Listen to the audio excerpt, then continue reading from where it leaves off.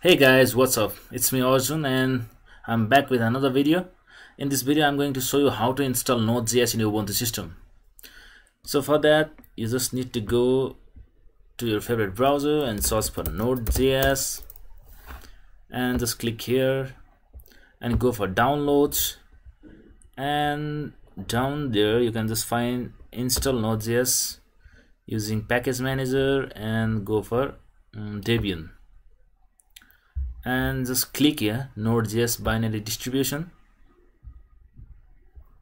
and this is the GitHub repository, and here you can find, so you can install any version of this Node.js. Just you can see the commands here. Just open your terminal by pressing Ctrl Alt T and copy this. I'm just going to install the LTS version, so maybe 14 is the LTS version. Let me recheck this one. And Node.js and Node.js. So this is 14 version 14 is the LTS support. You can see here LTS, so it's better to install the LTS version. So I'm just going to copy the command for version 14. Just copy this command and paste it here. Just click enter and enter your password. So it will just first update the system and install the Node.js packages. And let me copy this one as well.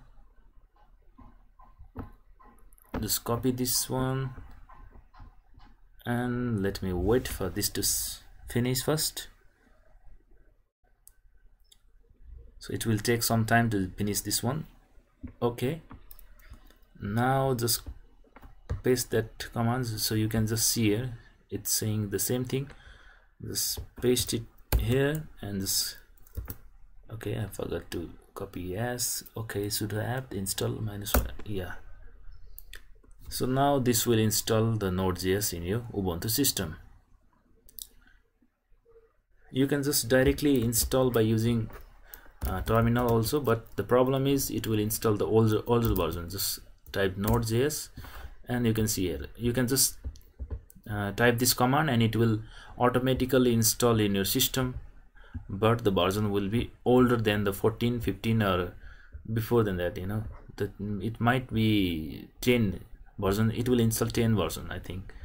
So if you want to install the newer version, so this is the right way to install. Okay, now let me type Node.js, node